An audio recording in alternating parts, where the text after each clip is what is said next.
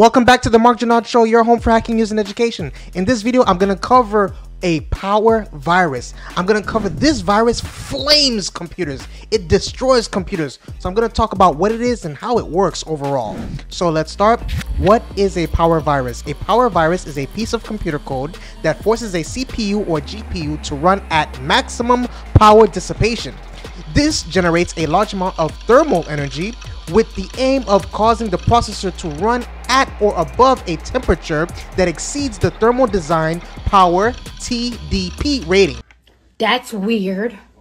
TDP is used in chip design to specify a level of heat that the cooling system should be able to handle while under load. It's sometimes referred to as thermal design point or thermal design parameter. A CPU with a TDP rating of 80W would be expected to output 80W of power as heat under load. Damn!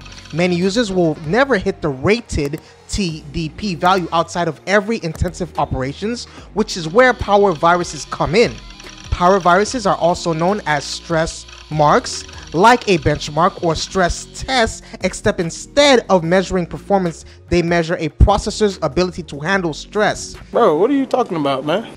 These are used extensively as a sort of torture test for processors by hardware designers, the press, and overclockers. Tom's Hardware has an excellent guide to stress testing CPUs and PCs with software that would qualify as a power virus. These tools allow you as a user to retain control and stop at any time, whereas a power virus induced by malicious code has no off button. No way. Power viruses can cook your machine. The ultimate goal of a power virus is to generate enough thermal energy to put the system under serious stress. Over an extended period, this will result in a huge amount of heat being generated, which could cause permanent damage to hardware like the CPU, GPU, or the motherboard. The more effective the cooling solution, the longer a computer can be expected to operate under the power virus conditions. Even if the heat output isn't enough to damage the CPU or GPU, the amount of heat generated can circulate in the case and lead to problems with other components. What? So that overall is what a power virus is.